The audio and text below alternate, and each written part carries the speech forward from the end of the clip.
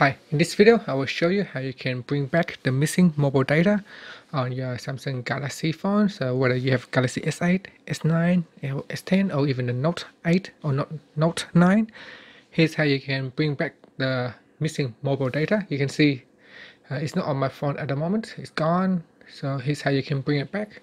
Now there are two ways of doing this. I'm going to show you the easiest way first. So first go back to your home screen, then swipe down and then swipe down again, and then tap on this options menu and then choose button order, and here you want to tap on the reset button at the bottom here, and that should bring back mobile data. You can see immediately mobile data is coming back straight away. So if for some reason you cannot bring back mobile data using that methods, I'm going to show you another methods. It is a little bit more complicated, but it can be done.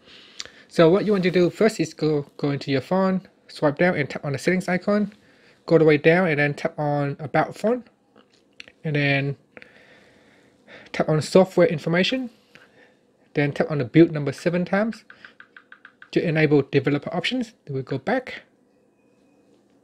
So go back again and go down from the settings menu, go down and tap on developer options.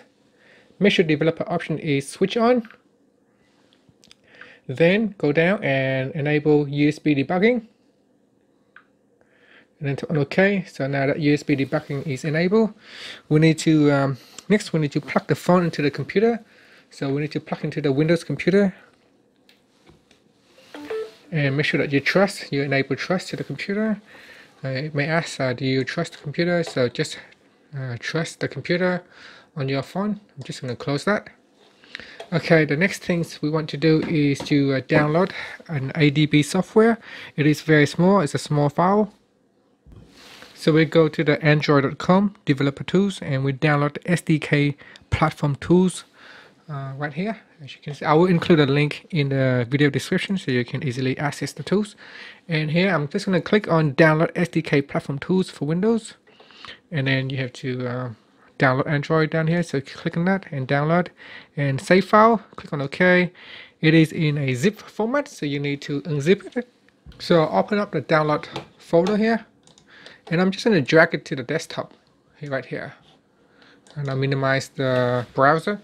So here's the platform tools, so you can open that and then drag it out into the desktop. So here I've got on my desktop is already I have extracted already right there, platform tools. If you open it up, you can see all the files in here. The next thing we want to do is to open up command prompt. So I'm just going to go down here, type in search, and I'll type in command. So we'll open up command prompt right here. So you can do command, and over here it comes up with a command prompt app. So click on that. So this is on Windows 10, and in here I need to go into that folder. So it will open up in C drive user local admin, so I'm going to change directory to desktop. Then I'll change directory to platform, so I'm just going to do this to make it quicker. So I just put in PLAT asterisk.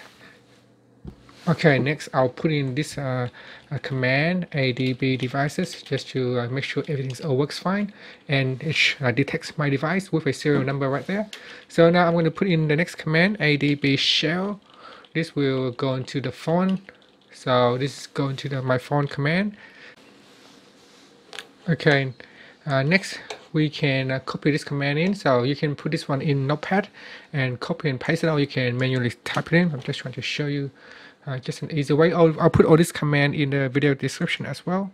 So here I'm just going to right click, and once you right click on command prompt, it will paste it in, and press on enter. It will come up with all the lists on your command prompt. So you want to copy that, because if you don't copy this list, when you run the next command, all your items in your quick settings will be disappear. So make sure that you copy. So what you do is you select all of this and right click on the mouse to copy. So I right click and it will copy to the clipboard, and then go back to Notepad and you can paste it in.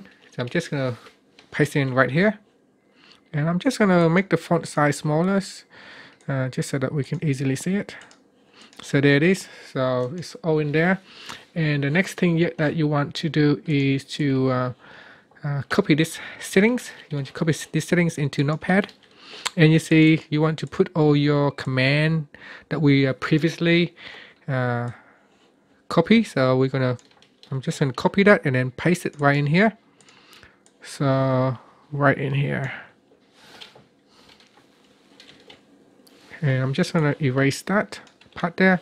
So in here I've got my previous list, what I already have, and then I'll add it in at the end here, mobile data. I already got hotspot, so I'm going to remove hotspot right there, and I'll just add in mobile data into my list. So that's the only item that's actually is missing. So I'm going to add in mobile data, and I'm going to copy this whole command. So right click and then click on copy. Now once you go to the command prompt, you just right click on your mouse and will copy everything. You can press on the home key on your keyboard just to go back to the beginning, and then you can see the command. So say here, settings, put secure, sysui qs tiles. So you can see that you can use the right arrow on the keyboard and then scroll across and see what is included. Now once you're happy, simply just tap on enter. So click on enter. So on my phone here, I'm just going to so tap on enter or press on the enter button, and that's done. As soon as you press on the enter, it should reflect the changes on your phone immediately.